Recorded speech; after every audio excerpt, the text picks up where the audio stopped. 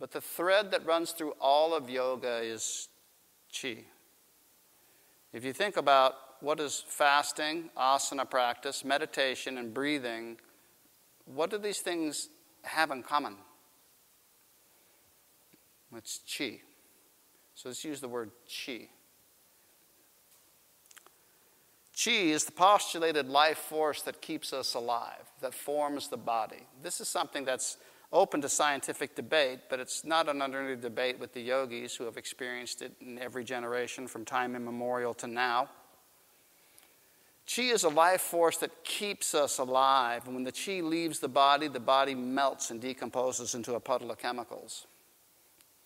So it's the chi that keeps this complex organization going all the time.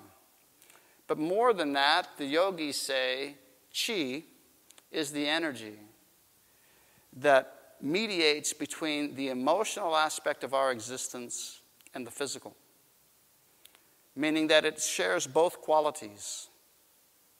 It is both a form of emotion and movement in the physical dimension, and it is physically affective. It affects the physical being.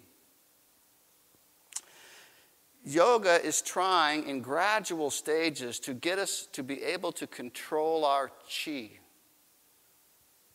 When Patanjali outlined his 8 steps of yoga, it was this slow progress towards getting more and more control over our chi. Because it manifests in different ways in different dimensions. So if you look at the 8 limbs of Patanjali's yoga, the first 2 limbs are control your behaviors, which are the crudest manifestation of our impulses. Now, more subtle than that is not just controlling our behaviors towards others, but can you literally control your body's movements and tremors and your eyes and your ears? That's called sitting still. An animal can't do that, and an infant can't do that. An animal and an infant are going to follow everything with their eyes and every sound that they hear. It takes discipline not to be pulled in every direction, to hold your body still.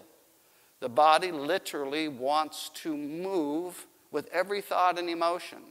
And if you've forgotten what it's like, drop in on a first-grade classroom sometime.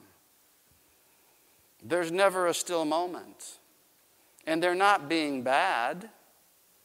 They're just vibrating with thought and emotion that's being reflected through their body.